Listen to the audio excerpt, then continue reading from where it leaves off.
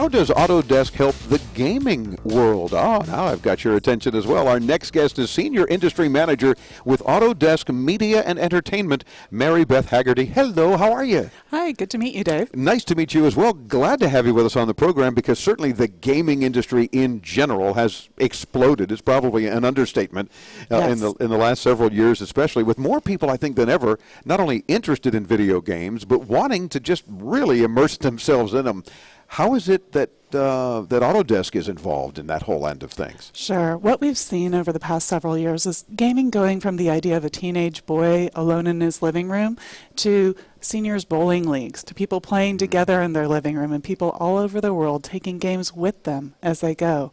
Autodesk is responding to huge demands from our customers as the game industry grows so quickly and satisfies such a bigger demographic. I think that we're going to get to the point very soon where the idea of what a gamer is about talking about who a radio listener is or a TV watcher. We're all going to be gamers. Good point. Now that means, I would imagine, that folks are clamoring for your help at Autodesk to say, we've got to get more interesting games out. We've got to get a variety of more things that will challenge people, challenging more people. So how does Autodesk step in and help out there? We help out a lot. We serve creative visionaries as they search on ways to tell greater and bigger stories in games.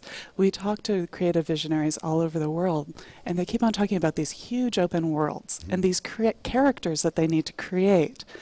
For example, if you look at something like EA Mythic's Warhammer, they needed to populate 45 square miles of gaming, which is huge. And of course, this has huge problems for things like believable characters, how they lay out their terrain, making it beautiful and interesting. What we were able to do is they worked with 3ds Max and Autodesk KinApps so that they were able to iterate in this open world very quickly and have a huge gaming space to satisfy the gamers out there. Whoa. So, I mean, I generally don't think of Autodesk as helping gaming companies, but then, of course, they do. If it involves design and creativity, you're there. And we are lucky. People all over the world who are gamers, who are creative visionaries, use our products.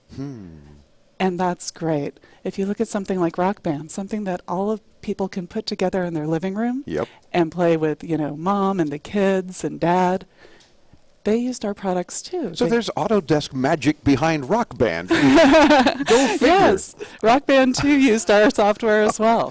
How cool is that?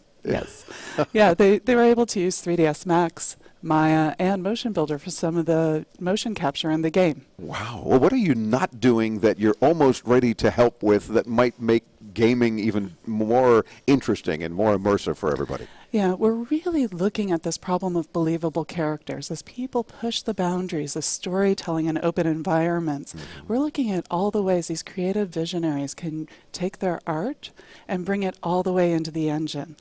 So we've built a whole middleware division supporting that engine with Autodesk KinApps and Autodesk Human IK.